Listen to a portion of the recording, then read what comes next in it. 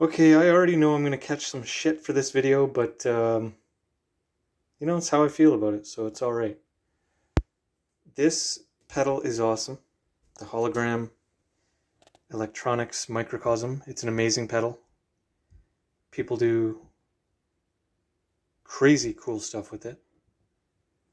And it's gonna work for a lot of people, and obviously it is because it's a very hot selling item. It's #1 on Reverb, I think, for effects pedals. It's in high demand. This is my second one. I sold the first one and then watched a few videos and thought, oh, I should maybe give it another try. I never tried it with MIDI the first time, which I have it now hooked up with MIDI to my Live. And yeah, I'm not loving it. I love that other people love it and that they can make it do amazing things. But for what I want to use it for, I think part of the problem was I didn't really know what I want. And I still kind of don't. Likely what I'm looking for is a glitch pedal, and that's mainly what I was looking for from this.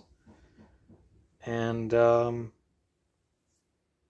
don't know, I think that there's probably better glitch pedals out there, because I don't really, the granular effects on it are cool, the delay, the micro loop. I don't want micro loop, really. The granules I have in other effects, that's not something I need. The delay I have in other effects. The reverb on here is very, very nice.